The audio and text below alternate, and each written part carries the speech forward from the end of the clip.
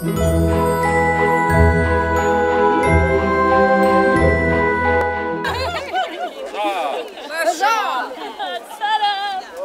guys, we are talking today about soap. Why are we talking about soap? Who knows? Tastes good. It's the subject of the show. Because at one point, you guys were all a filthy hobbit, admit it. All right? I washed my feet a week ago. All right, can anyone guess when the first soap was made? Yesterday? The third age. Last year, 3 weeks ago. You guys need to bathe more. I keep telling you that. Last year. Last year, there was some soap made, yes. 1998. You were definitely not born then. 2008. I feel like you probably weren't born then either. 1400s. Okay, now we're kind of getting somewhere. It was actually, the first soap was in 2800 BC. 4,800 years ago, you guys. Made by the ancient Babylonians. Mostly in reference to cleaning clothing, textiles, not necessarily humans. But it was it was first mentioned. I'm letting him have a drink. It was first mentioned in Pliny the Elder's Historia Naturalis. From there, it kind of exploded. Many people had their own recordings. There was recordings in ancient Egypt, ancient Rome, even England.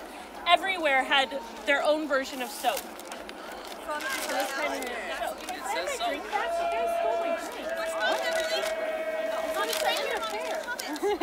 sorry, anything. Anyway, so. Okay, you take her? Okay, go take her. That was a pun. So, None of you got it. I got it. So those recordings from ancient Rome, ancient Egypt, those were actually all across the board, reference to clothing as well, but also cleaning humans, also medicinal purposes, right? Now, bless you. Let's talk. What is soap?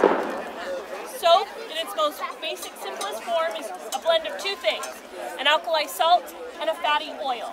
Super easy, to the point that people were making it on accident. Oh, like Right. You guys, that is not so. Rainwater would fall down through the ashes of a campfire, of a cooking fire, and it would blend with the animal fat that was from that fire, and it would make this sudsy mixture. And people were figuring out, wow, this is doing something. This is making my shirt much cleaner.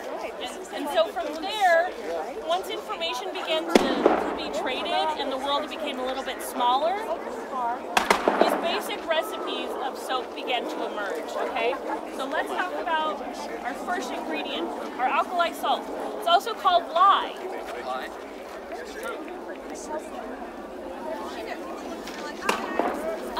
Lye is also called caustic soda. Caustic soda, caustic. Let's talk about that for a second. Caustic means anything that can burn or erode organic tissue. Organic tissue is me, like you, right?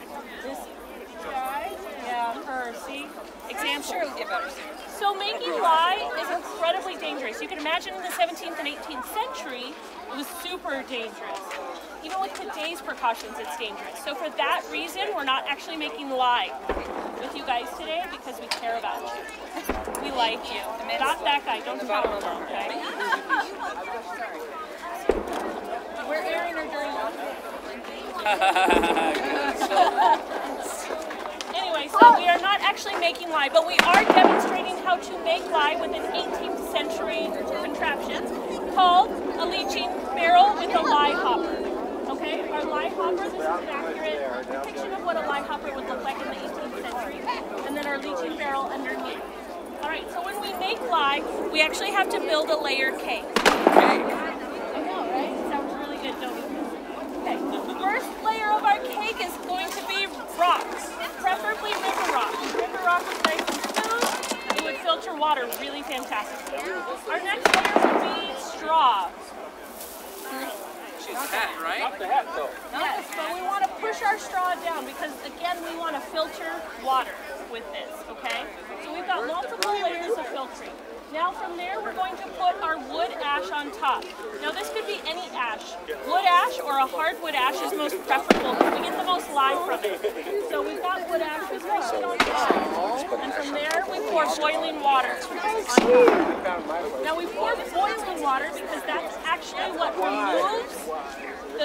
chemical, the hydroxide sodium, that removes it from the ash. And so what that's going to do is it's going to filter down through all of our layers that we made and head into our leaching barrel. Okay, so we've got our water, but it does take a really long time, which is another reason we're not making it. You guys don't want to sit here for a while. Anyway, so we pour it down through, the water filters down into the bucket, the lye raises to the top, so that all we have to do is skim it off, and then it was like, and store it into a bucket that isn't going to erode. Now we've stored it into a bucket over time, we'll finally build up enough lye to use. Alright, so now we have our lye. Okay, we'll set that aside, and now we're going to talk about fats. All fats are not created equal, and in most cases, it came down to preference of what people had readily available. Some places like Mediterranean would use olive oil. In our reference, we're talking about animal fat because this was the easiest, most readily available ingredient they could find. And the animal fat, also called tallow, is rendered from suet, which is just more animal. So, we have our suet melted down into tallow, and this is going to go low and long like a crock pot. Alright? This will be on for a very long time. So now, we have our two ingredients. We have our lye, our caustic soda, and then we have our fat, which in our case we're using tallow. Alright, so now we're going to combine our two ingredients. Alright? And the most important thing, we'll be careful first. We combine this very carefully because this is an actual chemical reaction. We want to make sure we have cold lye and warm tallow because the lye will raise the tallow up to over 200 degrees Fahrenheit instantaneously. So, gentle. Not like last week? No, thank you. That's why you're burning. I still can't grow hair on my feet. So we add it in slowly so that we don't we don't get excited, I guess, because we don't want burn. But it's alright. So now our two components are combined, and now we're going to stir. Okay? And we're really going to stir, and we're going to stir, and stir. And stir up to about 2 days of stirring. And can you guys imagine 48 hours of doing anything besides sleeping? Anyway, so it could take up to 48 hours. That means 2 days of switching on, stirring, because we like to be clean. All right, so we've reached Soapification. We've reached our preferable consistency, which means we've achieved Soapification. Soap on a holiday. that. Soponification. Saponification is just a fancy word for meaning we did it right. So, honestly, now we've reached soap. That's the name for the chemical reaction of them two combining. So, this is soap. That doesn't mean it smells good. That doesn't mean I necessarily want to clean myself with it. What do I have readily available to make it smell better? Beer. I do have beer, and there is beer soap. However, I drink the game. I don't smell. Orange peel is a really great additive. Dried flowers is probably the absolute best or most common additive that people use because it was easy to collect. Alright? Everything has its own properties, which help for different reasons. Alright, so we add that in expertly, just like that. Mix it around. Now we can leave it as is, let it start to settle, and we'll hand roll it into balls. That was the most common way to make soap, is to hand form it. Now into the 18th century they figured out it's actually a lot faster if I mold it. So, here is a mold. Ours has a hinge on it for ease of release. But we would pour this nice liquid soap into our mold, okay? And then we're going to let it set for about a week up to a month. Up to a month could be if you're living, let's say, in Seattle. Because what we're trying to do is alleviate all the moisture out of there, right? We want it to harden. Luckily in Nevada it takes about 4 days. It's really great. So, we've got our soap.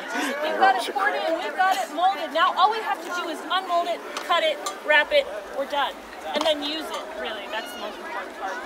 But so we wrap our soap, we set it aside when we're ready to use it. And you guys, the most important thing to learn, I think, or to know is soap is one of the leading reasons that we live longer, healthier lives, because we figured out that hygiene is pretty important, right? Like Mom says, wash behind your ears, wash your feet, like In between your toes.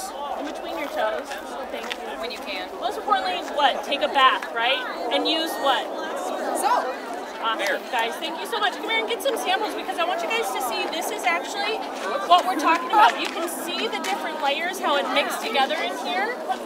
Yep. Sir? Oh, you want this. I know you.